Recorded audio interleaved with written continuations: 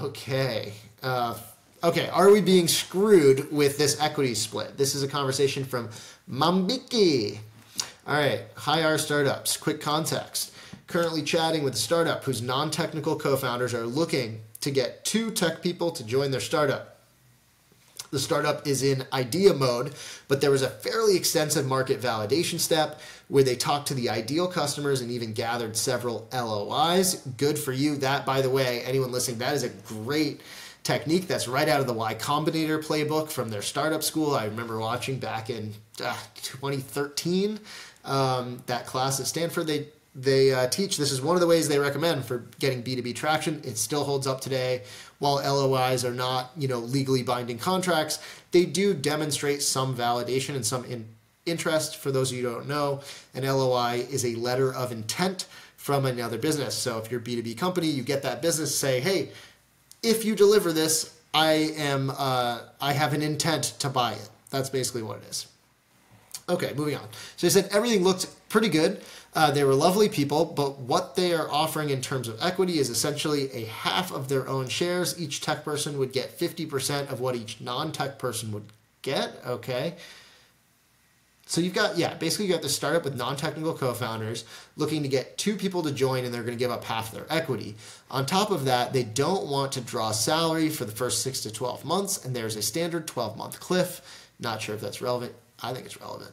I'm a little uncertain if this is a fair split, given that they haven't invested any meaningful amount of money into the startup, and wondering if it's just one of those things business people do to end up with more equity than tech people. The startup itself is a tech startup.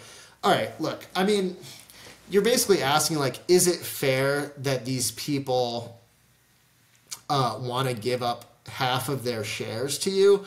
I mean, it sounds pretty fair. I mean, it's half. What could be more fair than an equal split?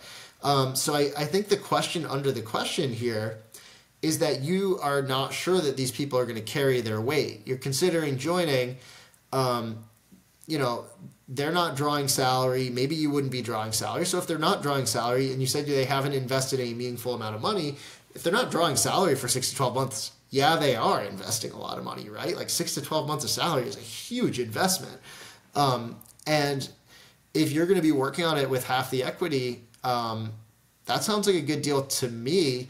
It depends where you're at in your life. I mean, it's a big commitment to start a company with a year-long cliff and not having a salary. You basically need to have a setup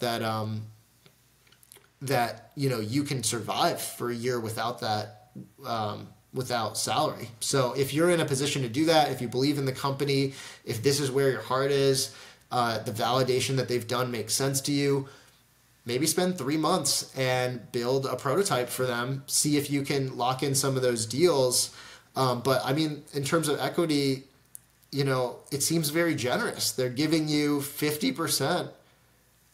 Oh, shoot.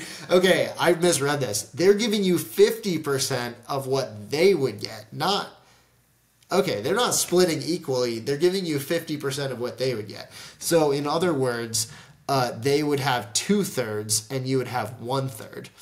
Okay, that was not, I did not read that correctly the first time. So with that in mind, okay, so you're going to get significantly less. But look, you're coming in later. They got the business deal.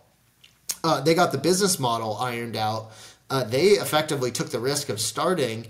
I think it's fair to negotiate.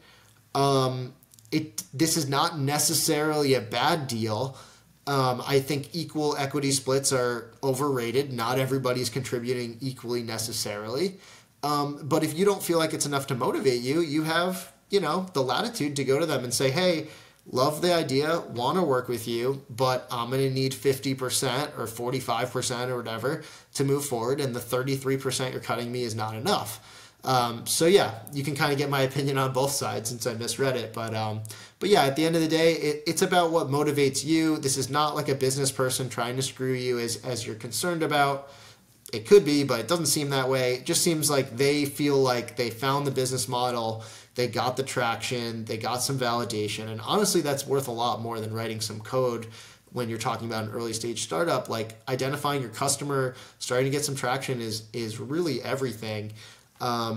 And so if they're cutting you in at a huge amount of equity, 33% of what they're getting, and you believe the company could be worth, $100 million or something, like that probably puts you in a pretty ambitious and pretty meaningful potential cash out if you're successful. So.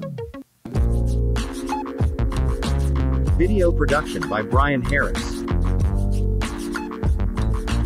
Music by Young Logos and Otis McDonald. Sponsored by Arcanium.